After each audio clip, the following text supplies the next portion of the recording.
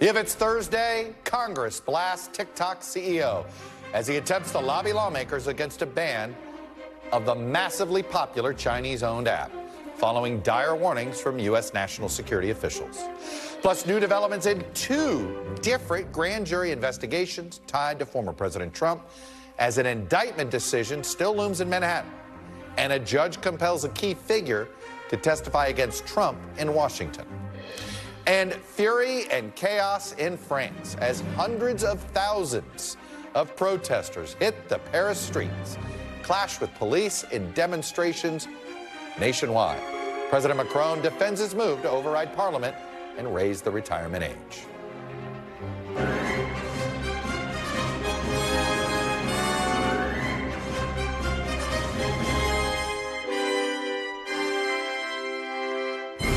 Welcome to Meet the Press Now. I am Chuck Todd, reporting in Washington, where rising concerns over the Chinese Communist government's influence inside the United States took center stage today.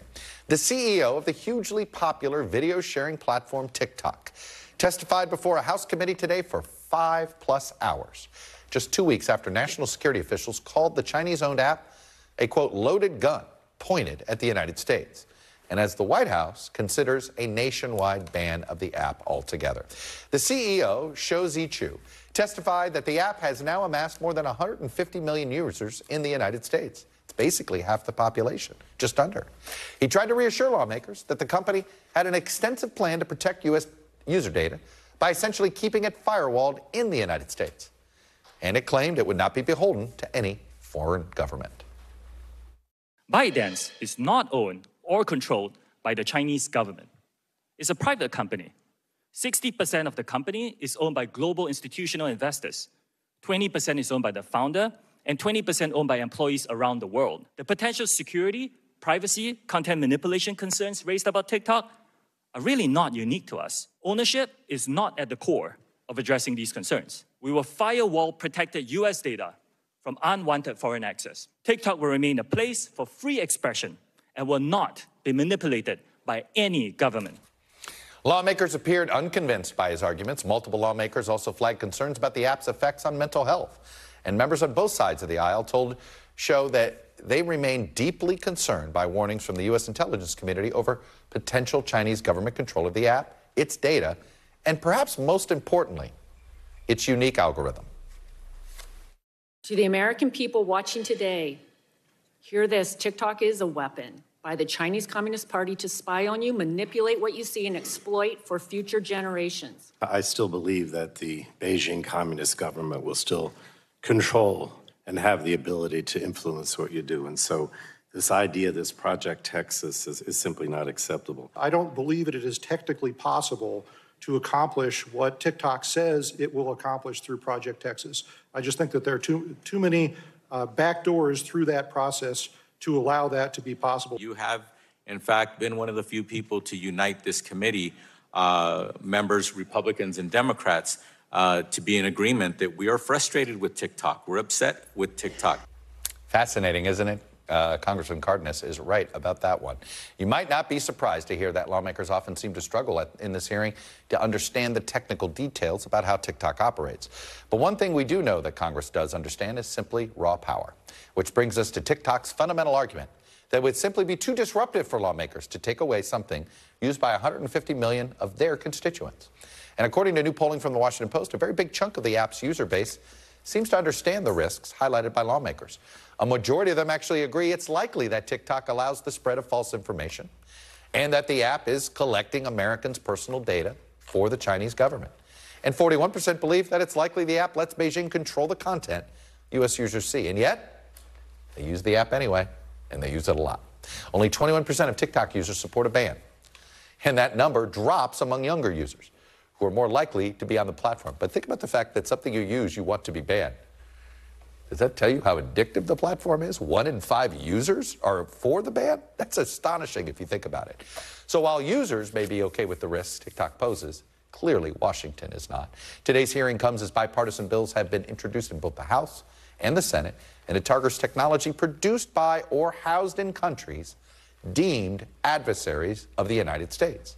TikTok has already been banned on U.S. government devices, and many state governments have done similar restrictions.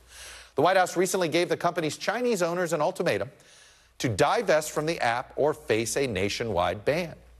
And despite efforts by TikTok to distance themselves from the Chinese government, Beijing has now come out against a forced sale of the company, saying any divestiture must be, quote, in accordance with Chinese laws and regulations. Talk about undermining the TikTok CEO's testimony today. That alone does. What happens now is a bit unclear. But based on the warnings of national security officials and the massive growth of the platform, the clear message from U.S. officials is that some kind of action is needed now. In other words, TikTok. Ali Vitale is on Capitol Hill, where the hearing just wrapped up a few minutes ago, and we're going to speak to a lawmaker that was involved in it. Ali, let me just start with, it was fascinating to me because TikTok has spent, up until this week, I'd say the last 6 weeks, really trying to court Washington. Yeah. You know, really trying to sort of understand how it works, behind-the-scenes dinners and meet and greets and all of this. And then they came out guns a-blaring. Okay, you want to ban us? We got 150 million customers. Good luck. 150 million customers, and then they also flew several TikTok influencers to Capitol Hill for a rally yesterday. I have to say, it was one of the biggest gatherings that we've seen in this one area of the Capitol complex where they often do press conferences about policy. And they were making an argument not around the typical things that you might think of for TikTok, which is viral dances and other cooking videos, but instead they were making arguments about how it helped them as educators, how it helped them as small business owners, trying to almost make an economics argument for it as well. They had several congressmen who were there backing them up on the idea not to ban TikTok, but nevertheless, you watched that hearing today, long hours for the head of that company as he faced a grilling from a very large panel of lawmakers. Part of why he was there for so long is just because of the size of this committee. But you watch this rare moment of bipartisanship, and you talk about it a lot. We do, about how China is a unifying factor here, how the potential role of maybe banning TikTok is a uniting factor here. It's certainly something that on the House and Senate sides, I hear about it from lawmakers on both sides all the time. The question is if they actually want to own having done that. I mean, I was talking to a lawmaker yesterday who uses the platform, who likes the platform, has a lot of followers on TikTok, says he doesn't necessarily want to stop using it. But if you give an ultimatum and you say to the Chinese government and this company, ByteDance has to divest, and they don't do it, then that means that you're only left with the other side of that ultimatum, which is to ban it. Political consequences be damned. So how did he respond to the question of why won't they divest? Yeah, certainly that was one of the key questions here. And I think you nailed it in the introduction, because one of the ways that he talked about it is that the problems that the lawmakers were bringing up, he says, are not questions of ownership. The idea that there could be mis or disinformation on this platform or propaganda pushed out through it, that was one of the lines that lawmakers went down. We've had those conversations before with places like Facebook and TikTok. So the company trying to make the case here today that TikTok is not different than those other social media platforms. It doesn't matter who the owners are and who the company is that's in charge here. He was also asked at various other points if he's had contact with the Chinese government. He said not since he became the CEO of this company, but there were some pretty simple yes or no answers or yes or no questions that he was asked that he didn't give simple yes or no answers to. And it's why a lot of these lawmakers left with more concerns than they walked in with, frankly. I think I know what some of those yes or no questions were. They struggle with some of these. They really do struggle explaining the ByteDance relationship. Anyway, Ali Vitale on Capitol Hill. Ali, thank you. I'm joined now by one of the lawmakers involved in today's hearing, Republican Congressman from California, Jay Obernolte. And he's one of the few lawmakers in Congress with a background in tech. He was a video game developer. For all I know, he's still a video game developer, among other things. Congressman, the bottom line is you actually speak the language, if you will, which not enough members of Congress do. So you heard some of the technical explanations that CEO Chu was making there. Anything he say give you some calm? Anything he say sort of appease you a little bit? Well, It was a very interesting interview. I thought he kept his composure pretty well the whole way through. Unfortunately, he didn't give me the answers that I wanted to hear. My questions for him were technical questions about how this so-called Project Texas, which is their phrase for the effort to firewall user data in America away from mainland China, how that would actually be accomplished. And from a technical perspective, I'm very skeptical that it is technically feasible to do that in a way that would be impossible to defeat. And many of the questions that I asked him, he said, "Well, I'll get back to you, Congressman." So I'll look forward to seeing the written answers there. Was this the committee hearing to say, I'm going to get back to you? I mean, he didn't have some of these answers. I mean, I'm guessing this was not your first interaction with people with TikTok, because I know they've been sort of having behind the scenes. I mean, they knew the information you guys were looking for. They weren't prepared? Well, I mean, first of all, to be fair to him, he was asked hundreds of questions today. Okay. So I think if you hear something that you weren't expecting to hear and you don't have a ready answer for, that's the default stance. But on the other hand, I think that also it makes you come off as very evasive when you don't have those ready answers, particularly, as you say, in a hearing where a lot of those questions can be anticipated. There's two things that have been sort of yellow flags to me. The explanation as to why divesting doesn't matter. He seemed to really believe divesting doesn't matter. Do you believe it doesn't matter? I don't think it doesn't matter, but I'm not sure that it completely solves the problem. And I think, when we're discussing banning something that over 100 million Americans use, it's important to talk about the whys, right? No one relishes taking that away from the people that enjoy using it. But the problem is that we are very concerned about the ways that social media companies, this is not unique to TikTok, but social media companies collect vast amounts of data about Americans. And they've used that in combination with sophisticated artificial intelligence algorithms to make eerily accurate predictions of how that behavior is influenced. And they can use that model to actually influence people's behavior. So that's really dangerous capability to have in hands of anyone.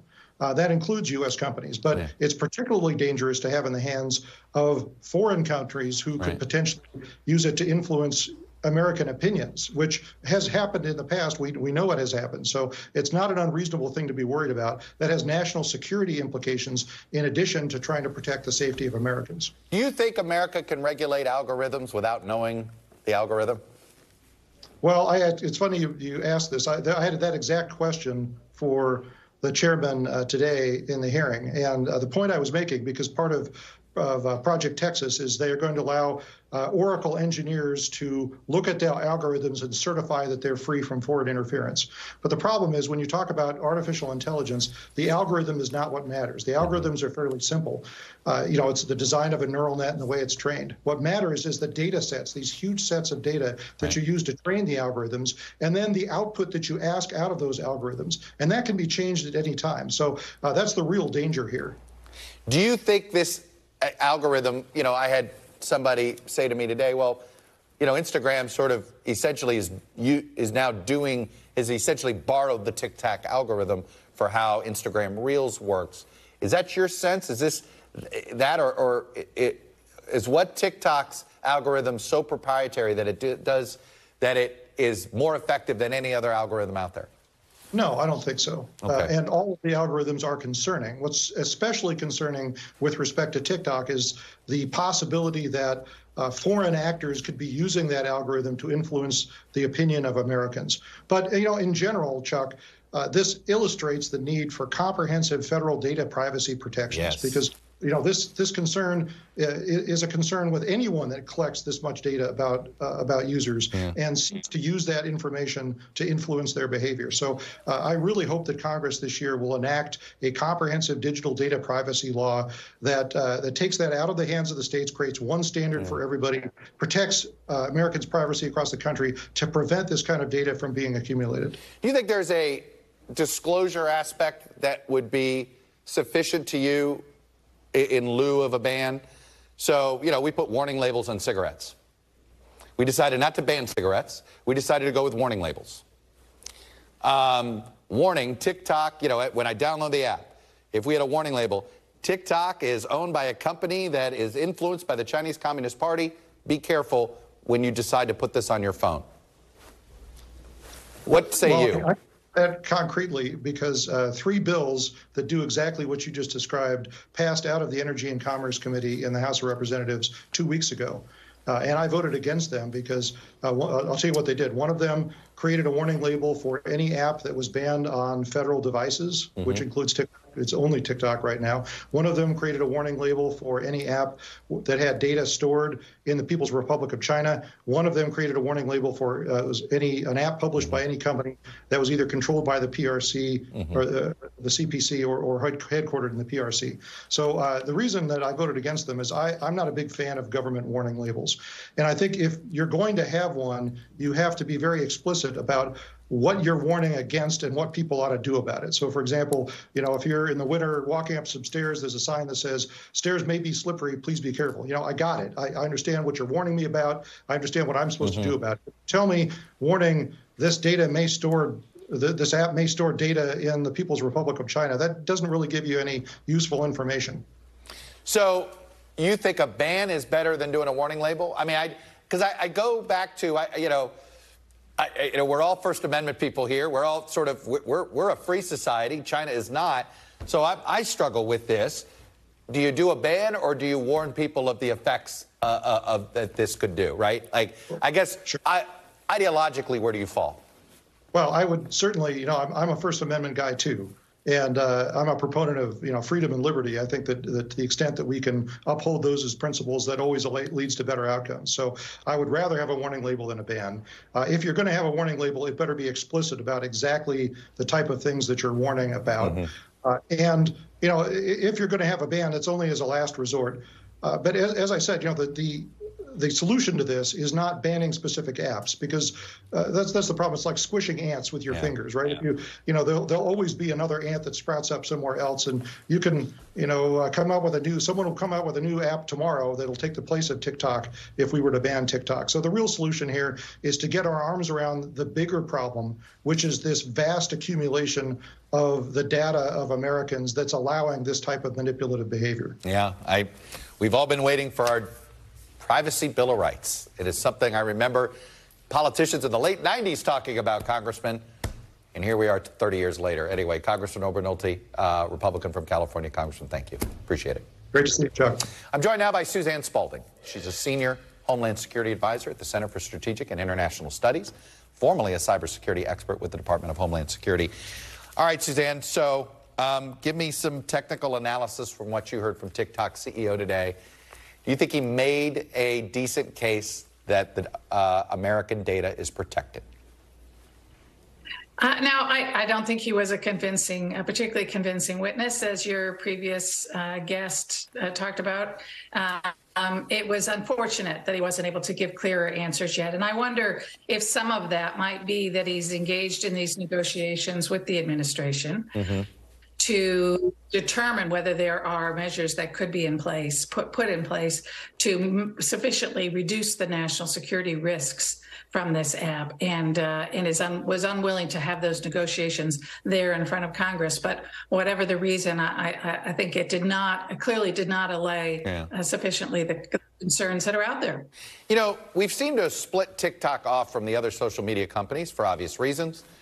There's a connection to the Chinese government. But all of the concerns, and the congressman pointed this out, and shoot, even TikTok's advocates have been pointing this out. Every concern that we have, whether it's mental health, whether it's potentially being influenced by bad actors or data privacy, is also a problem on Instagram, is also a problem on Twitter, is also a problem on Facebook.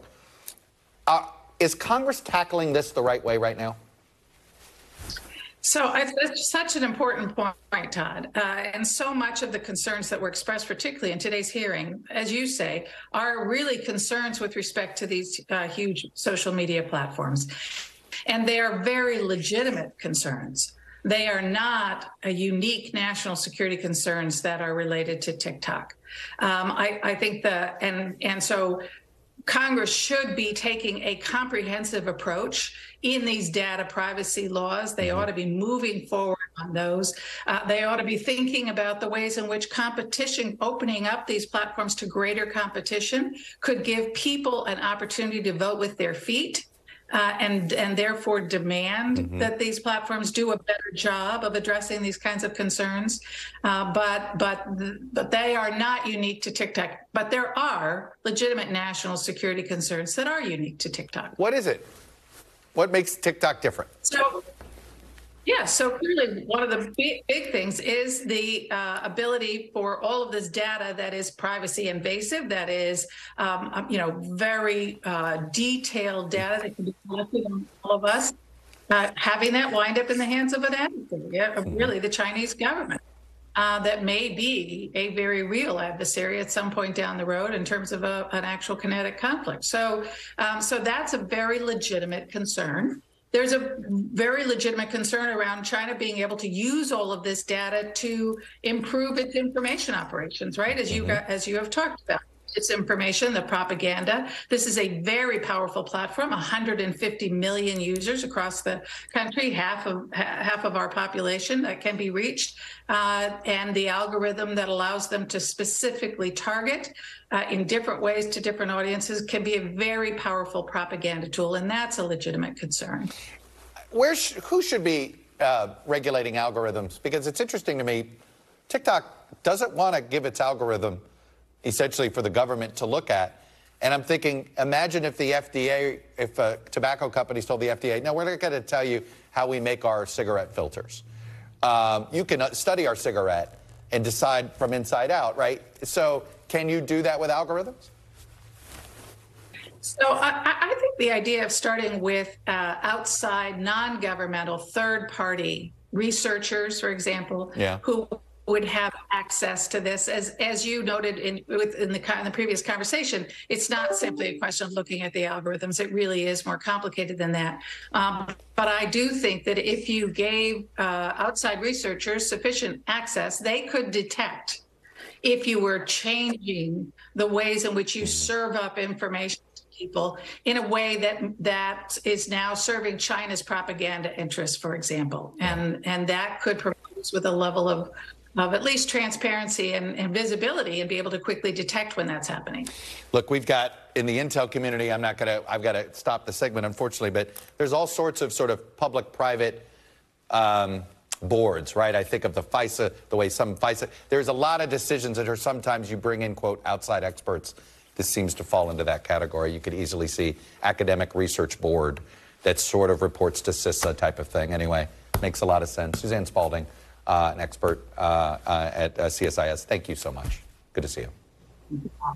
Coming up, I'm going to talk to one of the only Democratic lawmakers defending TikTok right now, even as his colleagues in Congress consider the all-out ban on the app. My one-on-one with Congressman Jamal Bowman next. Plus, Trump faces new developments in 2 grand jury investigations as the former president's lawyers report for a hearing in Washington, just as charges are also being weighed in Manhattan. Details ahead. You're watching Meet the Press Now.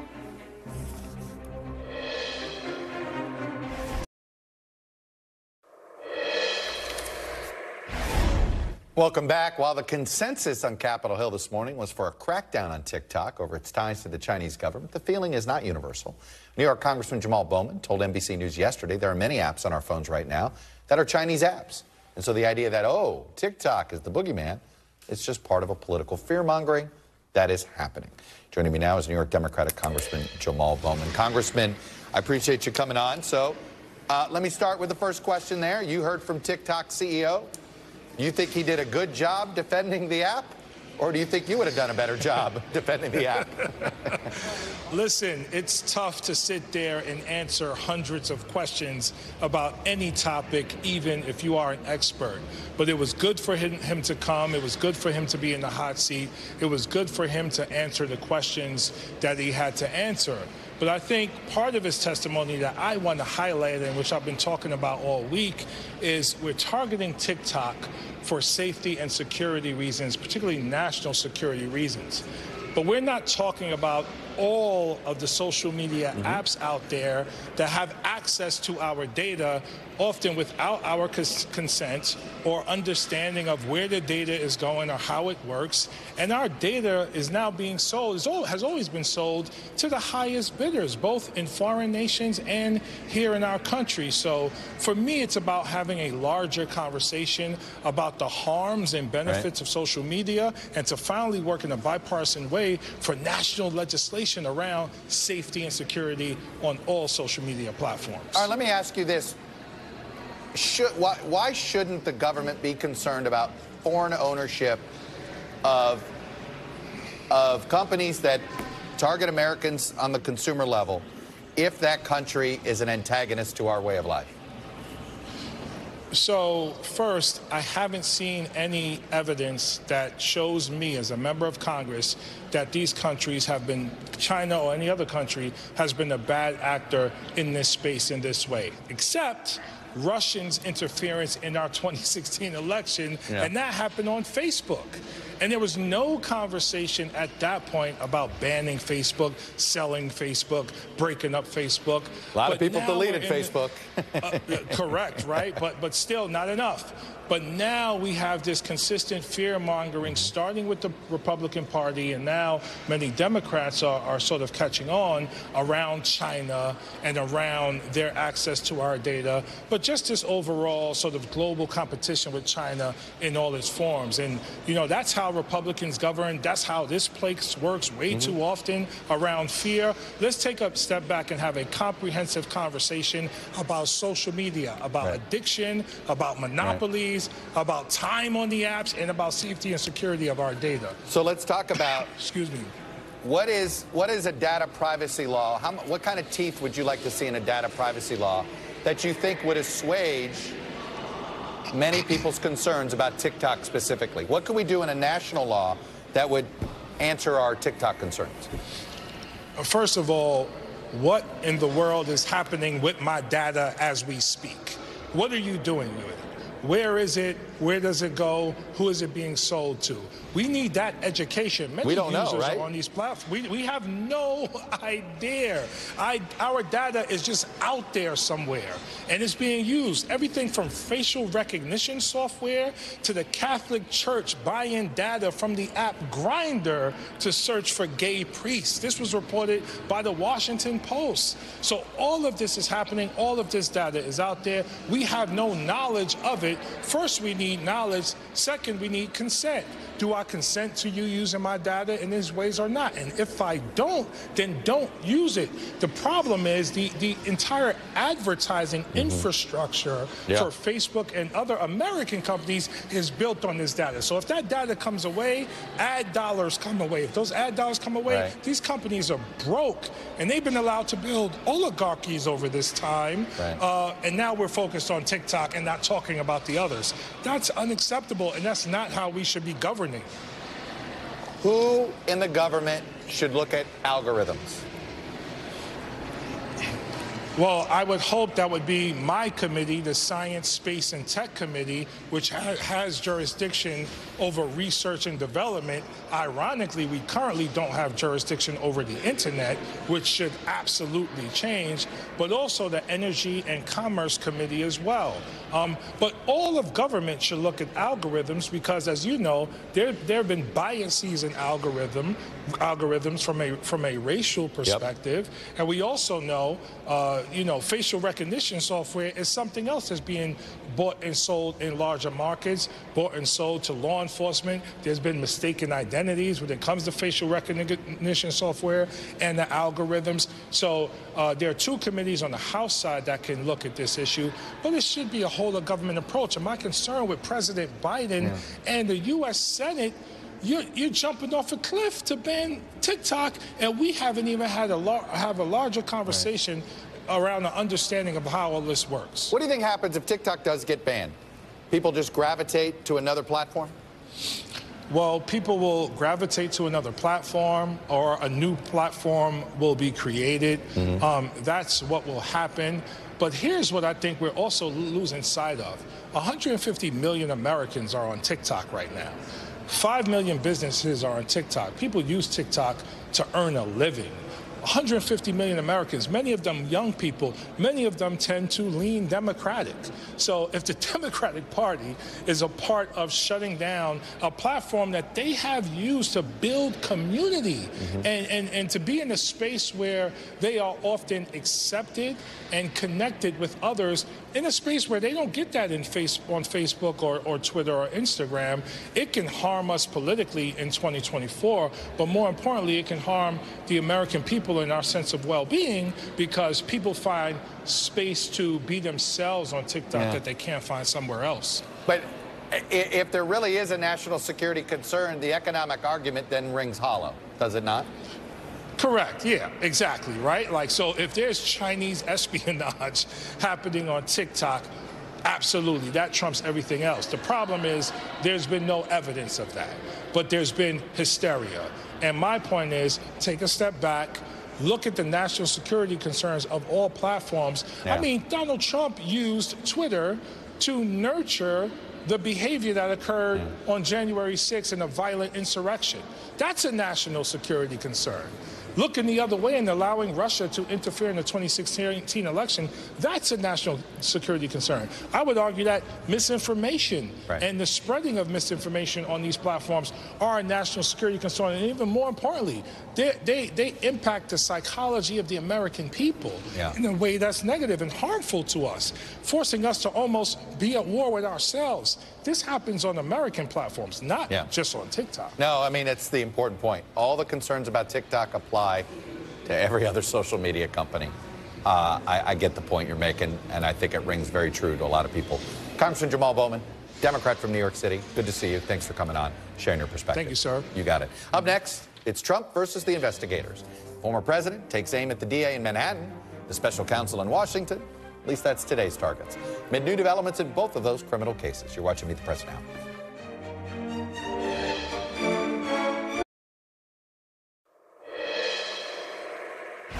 Welcome back. New developments today in two of the investigations facing the former president, Donald John Trump, starting with Manhattan District Attorney Alvin Bragg, who was firing back at House Republicans over their request that he testify about his office's criminal investigation of Donald Trump before they've even actually finished their criminal investigation of Donald Trump.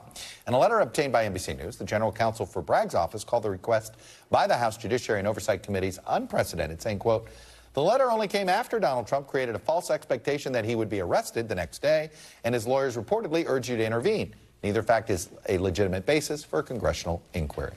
And as grand jurors in Manhattan weigh charges tied to hush money payments, one of Mr. Trump's attorneys, Evan Corcoran, could testify before a different grand jury, this one in federal court, as early as tomorrow. That's a grand jury that's connected to special counsel Jack Smith's investigation into the classified documents that were found at Mar-a-Lago. A judge ruled this week that the Justice Department had presented sufficient evidence of Trump committing a crime through his lawyers, meaning the attorney-client privilege cannot apply to this matter. Joined now by Andrew Weissman, former FBI general counsel and former senior member of the Mueller investigation team. He's now an NBC News legal analyst and a professor at NYU Law. Andrew, it is good to see you. Let me start with, how unprecedented is it for a judge to be willing to waive attorney-client privilege? How often does that happen? It does not happen that often, and the reason it doesn't happen that often is that you usually don't have the problem of crime fraud, which is when the government has sufficient evidence to prove that it is likely that the client is either in cahoots with the lawyer or using the lawyer unwittingly to commit a crime.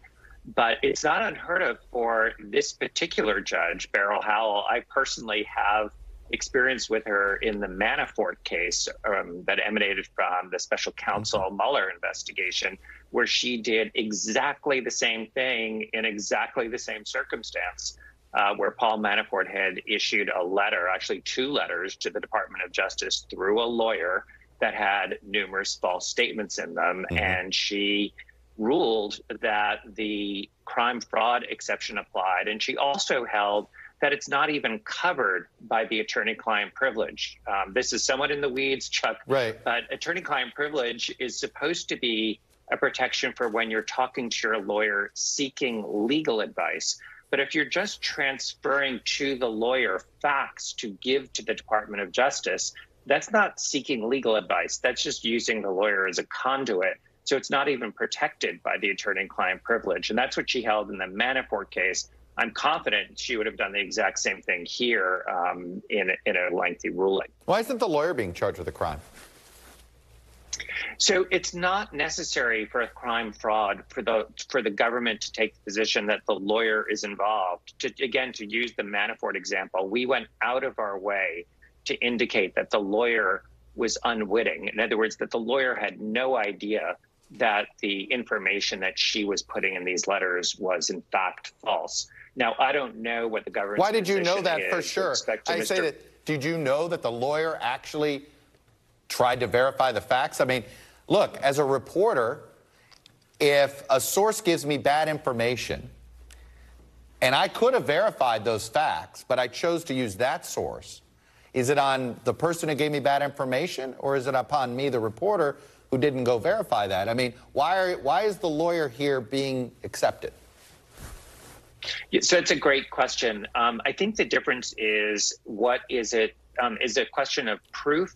And what exactly is it that makes somebody, when you say it's who's it on, the issue is for criminal law, you would have to show that if the client and or the lawyer had that intent, not that they didn't check or that they were negligent or reckless, but did the lawyer know that what they were putting in the letter was false? Now, just to relate that to Mr. Corcoran, there is some indication that he may have known, because if you remember, he drafted the certification that ended up being false, but he was unwilling, apparently, to sign it. Another lawyer signed it. So if I were in the government, one question I would have for Mr. Corcoran is, if you weren't really suspicious about the validity of what was in that certification, why didn't you sign it? Why did Christina Bobb have to sign it? And if you remember, Christina Bobb had to repeatedly ask for sort of wiggle words, like, to the best of my knowledge. And so there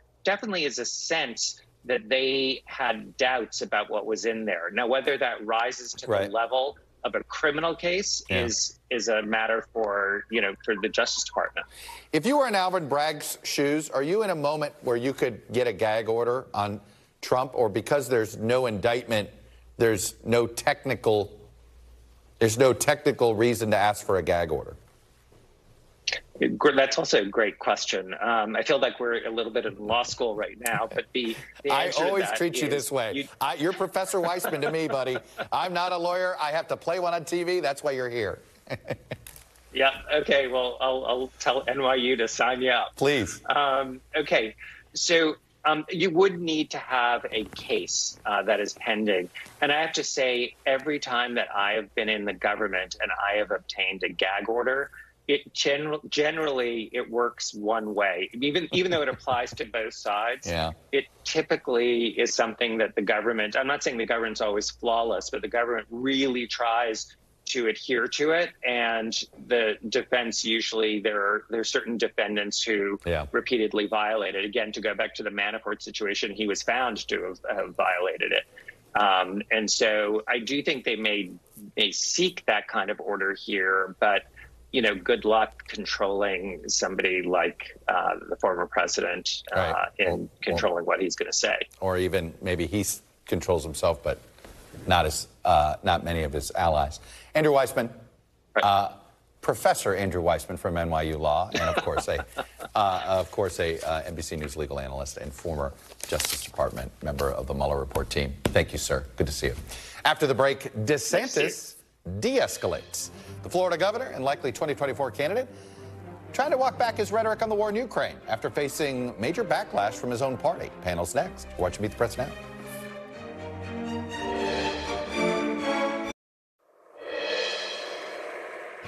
Welcome back. Florida Governor Ron DeSantis appears to be changing his tune on Ukraine after some criticism from within his own party. In an interview that's right now still being published in print in the New York Post, it's going to air on Fox's streaming service by Piers Morgan soon, DeSantis referred to Vladimir Putin as a war criminal, who he said should be held accountable for the invasion of Ukraine. DeSantis also said Ukraine has a right to the land seized by Russia, and he called Putin's decision to invade a mistake. This is the same Ron DeSantis that referred to the conflict in Ukraine earlier this month, not that long ago, as simply a territorial dispute and said it was not a vital interest to the United States. Can both things be made true? Joining me now on set, Eugene Scott, senior politics reporter for Axios, Eugene Robinson, Washington Post columnist and an NBC News political analyst, and Sarah Longwell, who is friends with people named Eugene. She's a publisher of football work. Anyway, Mr. Scott, I will start with you here. I think it's fascinating with DeSantis. Is this a flip-flop or not, right? To Tucker Carlson, let me put up again what he said. While the U.S. has many vital national interests, becoming further entangled in a territorial dispute between Ukraine and Russia is not one of them. To what he said to Piers Morgan, is this a flip-flop or is this an evolution? Well, it could be either, and it also could be what some Republican lawmakers have said, that he's naive and perhaps just really is not as informed on this issue, as he needs to be leading the Republican Party. I was in Florida earlier this week and talking to some voters, and some were saying that, we don't really know where DeSantis stands on a lot of issues, including foreign policy, and I think this situation is revealing that to those in his party as well as those outside of it. Sarah, Donald Trump flip-flops on everything. And he's flip-flopped on, we made a point, I think on immigration, he flip-flopped 38 times. Yep. Okay. Wow. Yeah. John Kerry flip-flopped once on Iraq funding, right? It became a huge issue. Huge deal. Huge right. deal. Yeah. Is this a big deal for DeSantis or not? Yeah, I mean, DeSantis is trying to figure out what it means to run for president and be in the national arena. And this was always the question about DeSantis, right? Could he live up to the hype? I talk to voters all the time in focus groups, and they are sort of generally ready to move on from Trump. They're worried he's not electable, and they like Ron DeSantis. But their relationship with him is very shallow, right? They've only seen him in Florida yelling at reporters, yelling at kids in masks, yelling at Disney.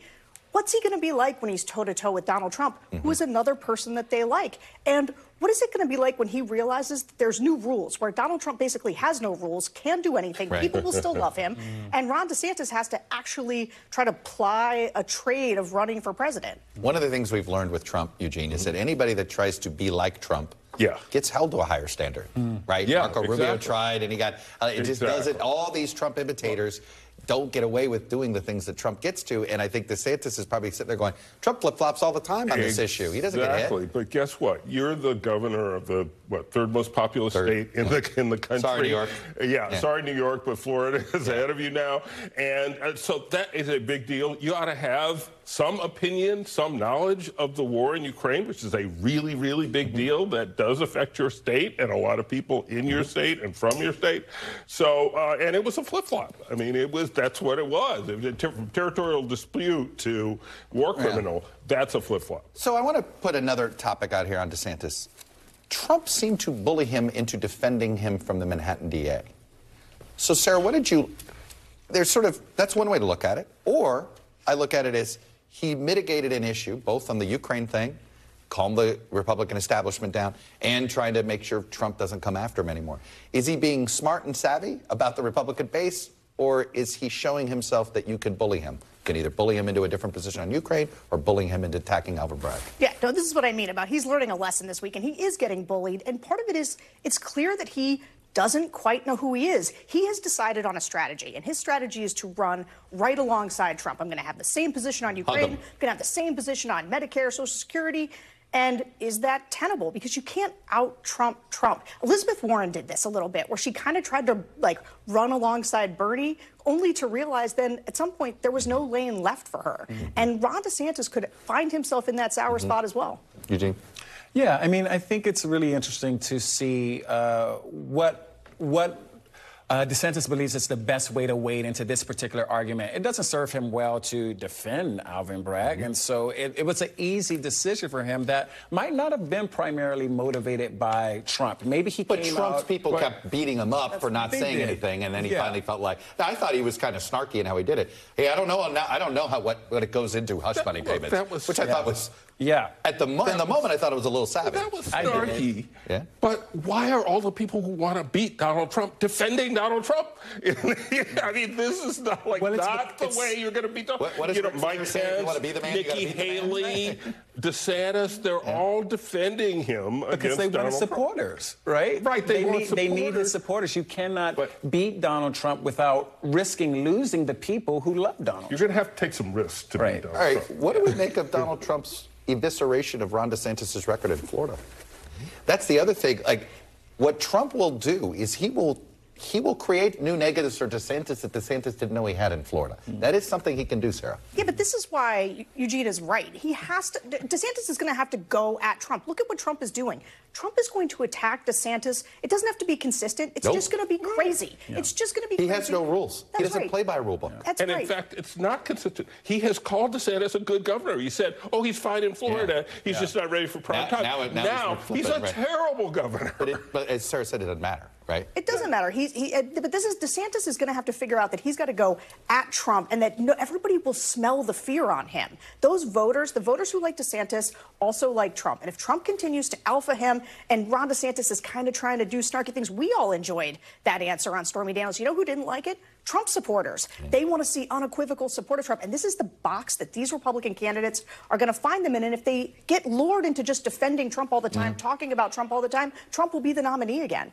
I also think that attacking DeSantis in Florida and decreasing his favorability ratings isn't going to be as hard for Trump as some people think. Everyone talks about how well DeSantis is liked in Florida. I don't think he's liked as much as people think. And he has far more critics who, once Trump comes forward and says, and remember this, they're going to go, we also don't like that about DeSantis. Speaking of likability, Joe Biden's approval numbers are going down.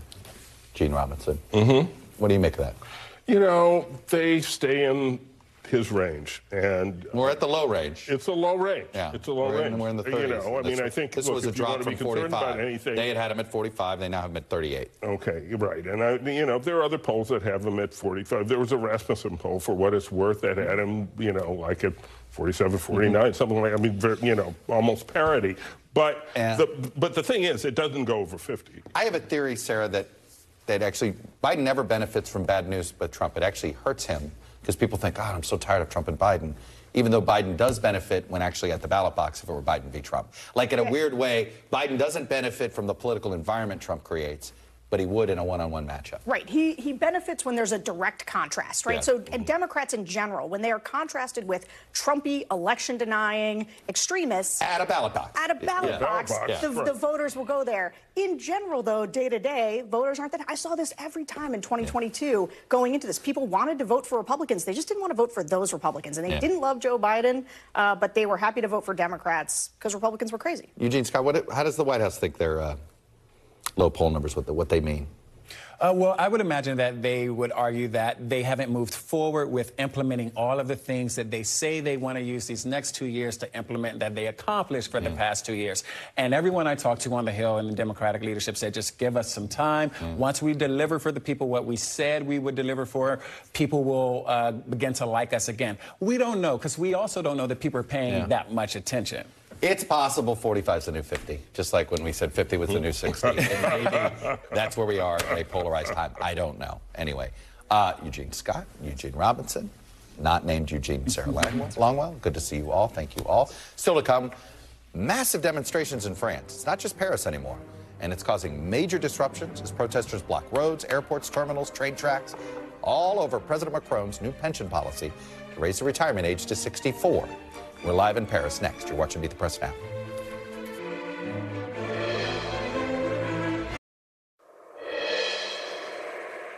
Welcome back. Demonstrators across France took to the street for the 9th day of nationwide protests as President Macron forges ahead with reforms to the country's pension and retirement system. In Paris, tens of thousands of people gathered in the streets, voicing their frustrations with Macron's proposal to raise the retirement age from 62 to 64.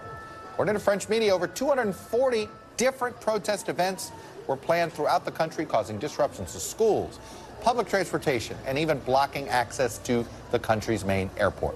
Macron broke his silence yesterday in his first televised interview since forcing the bill through Parliament without a vote. He said the changes were necessary to balance France's pension system in the years ahead. Joining me now is our foreign correspondent, Megan Fitzgerald, who's in Paris. So, Megan, Well, how does this end since the government action is over? Yeah, it appears as though Macron is not willing to budge. That's what he said yesterday. He said he didn't like the fact that he had to push through this pension reform bill, but he said he had to do it because the current pension plan is about to run a deficit. It's about to go bankrupt. And he hopes, he says, that the French people will eventually in the future see that he's right. He says his only regret is that he wasn't able to convince the people. And he wasn't. I mean, look at today, for example, as you mentioned, the 9th nationwide protest that we've seen, some 800,000 people, according to unions, taking to the streets here. These folks are angry. They're frustrated for several reasons. One of them is the way in which Macron did this, pushing through the legislation, bypassing a vote in Parliament, not listening to the people, as they say. And they're also frustrated because, as you know, Chuck, I mean, this is a society where they value that work-life balance. They work 35 hours a week. They take their vacations. They say they pay higher taxes than most European countries, and so they thought that the prize was to retire at 62.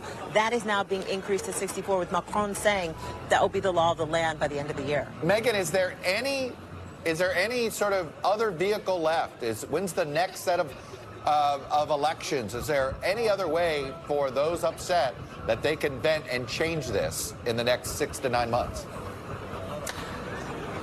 You know, the hope among the protesters that we've been speaking to is that if they continue the protests and demonstrations like we saw today, that maybe Macron will crack, but it doesn't appear as though that's going to be the case. I mean, Macron has already said that this is something that's absolutely necessary. But the big question is, Macron has 4 more years left in office. He's angered the people. He's at like a 23, there's different polls out, a 28% approval rating. And then, of course, you know, you've got the fact that he's angered members of parliament, members of its own party, and he's got 4 more years to govern. How effective will he be in those 4 years, Chuck? Well, like the rest of the Western world, apparently as unpopular as every other Democratic elected leader these days. But I'd love to find the popular leader in the world. I don't know if they exist. Megan Fitzgerald in Paris. Stay safe. Great reporting. Thank you. And thank you all for being with us this hour. I'll be back tomorrow with more Meet the Press Now. NBC News Now coverage continues with Hallie Jackson right now. Thanks for watching our YouTube channel. Follow today's top stories and breaking news by downloading the NBC News app.